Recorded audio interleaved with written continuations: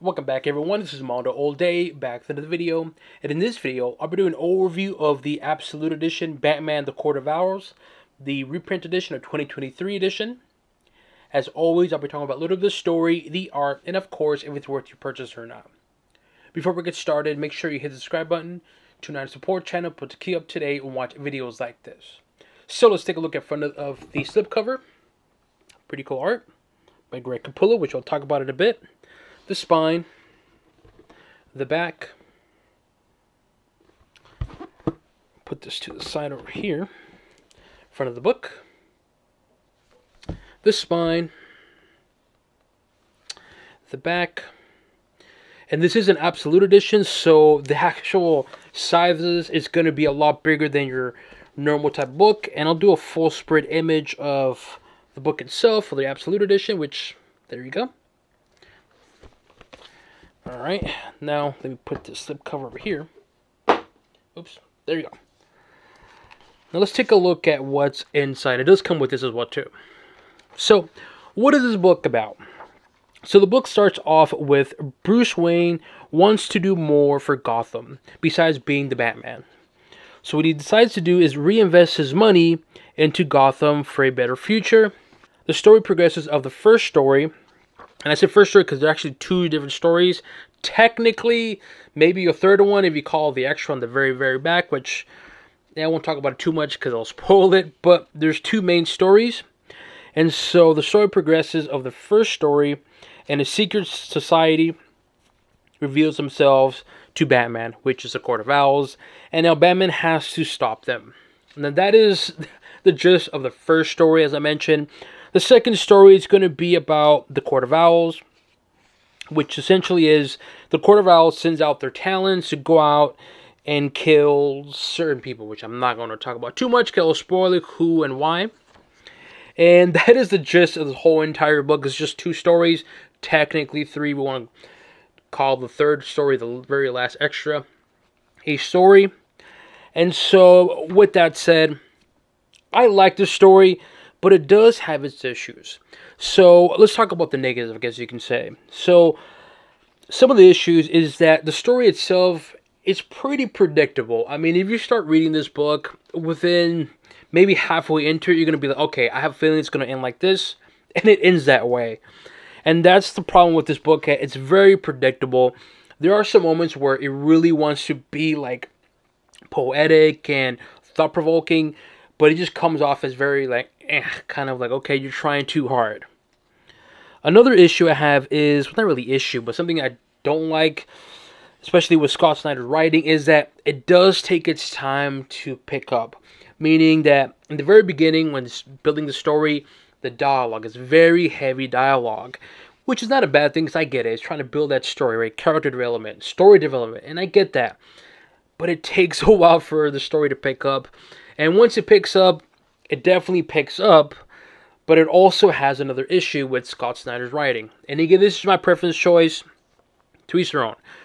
And the issue is that with Scott Snyder, when it comes to like the action scenes per se, he tends to, not always, but he tends to have heavy dialogue with certain characters. I'll give you an example. So let's say, Batman is fighting, I'm just going to give you an example. Batman is fighting Joker. I'm okay for dialogue to occur, right? Maybe one-liners, like one or two here and there, especially like when they're fighting. But with Scott Snyder, though, the problem is he has like a really long speeches, like in the middle of a fight, and it's like, come on, pick up the pace. Like, this is a climax to the whole entire story. Like in this book here, the second story, when the villain is revealed, when I talk about it a bit more about that, it's like, okay, this is it. This is the climax. And the action scene is great, but unfortunately, though, it is heavy dialogue from here and there. And it's like, come on. This is the moment where you gotta get people hooked in. You gotta let the action take its toll, I guess you can say. But it does have heavy dialogue, and it's just a bit unnecessary. And it's like, why couldn't you say all this prior to this build-up? Hope that makes sense. It's not a deal breaker, but something that I noticed, especially with the Batman Who Laughs hardcover story, which I have a link somewhere. Same thing, when there's like action going on, heavy dialogue. Not all the time, but it's there, and it's like, it slows down the pacing. So That's another issue I have with this book. Another one, it's not really a deal breaker, but is something to mention, is going to be the villain himself. The villain is, especially in that second story when it's revealed who it is. Honestly, I was just not really into it. I didn't hate it, but I was like, okay, I get what Scott Snyder was trying to do. He's trying to add surprises, because he does have surprises here and there. But for that surprise, I guess you can say, it's just kind of, not bad or horrible, it's just like, okay, whatever. And again, those are my negatives. The positives, though, is that the story itself is really creative. I like that. Creativity is there. The fight scenes are pretty cool as well, too. There's some twists in here, which I won't say who, what, or anything, so I don't want to give it away. But overall, the story itself, it is enjoyable, and I actually like it. It's actually good overall. It's just some issues here and there, like I mentioned. Now, this is the Absolute Edition, and if you don't know what that means, is that this is like the best version to read any comic. I say that because the art in here, it is fantastic.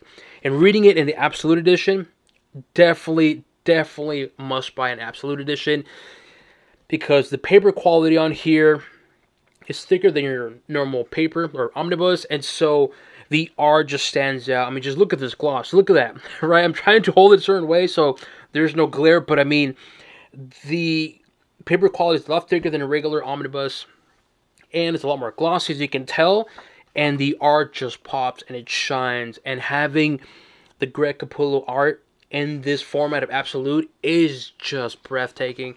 I'm telling you, if you've never read this story, definitely get this book or this version of the Court of Owls, because I'm telling you, when you start reading it, you're going to be like, dude, this is amazing. This is amazing. And having it with this kind of paper quality, it is just fantastic. The reds look reds, the blacks are blacks. I mean, it is just like reading a book in OLED. You know what I mean? Fantastic. So, the art is good, especially with this paper quality, which is the Absolute Edition. Do you need to have prior knowledge? No, you're perfectly fine. I read this book years ago without any prior knowledge, and I was perfectly fine. Pacing, as I mentioned, it does start off slow, but then it definitely does pick up. But it's in the mix. It's either below average or above average. So overall, though, what do I give the Absolute Edition of Batman, The Court of Owls? Honestly, I give it a thumbs up. Even though I do have issues with it, it's still a solid story. It is fun seeing the Court of Owls. It's fun seeing Batman being challenged by the Talons. And seeing the story play out is actually really good. It's just, it has its small issues here and there. And a lot of the issues are just more subjective. Because I know some people who love Scott Snyder. They're like a fan of Scott Snyder. And anything he does, it's like a saying, and I get it. I completely get it. So if you're that kind of person, if you like Scott Snyder, everything about Scott Snyder, then you're going to love his book. For me, I do like Scott Snyder stuff, but just sometimes, as I mentioned, that the pacing can be slowed down unnecessarily. So once again, what do I give the Absolute Batman, The Court of Owls book or story? Give it a thumbs up for me.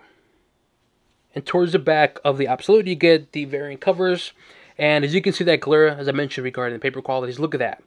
And I'm telling you, when you see it in person with this paper quality, it'll just, it's beautiful. So look at that.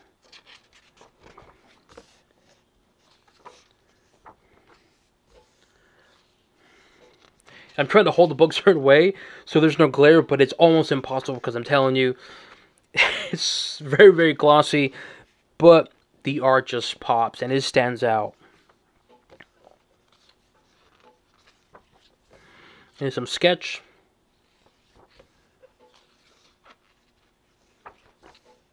Ooh, the Talon right there. 1940s, 80s Talon. King Owl armor. Pretty dope. McFarlane, if you're watching this, I want one of this. And then inside Batman #1. The script. And of course some sketch.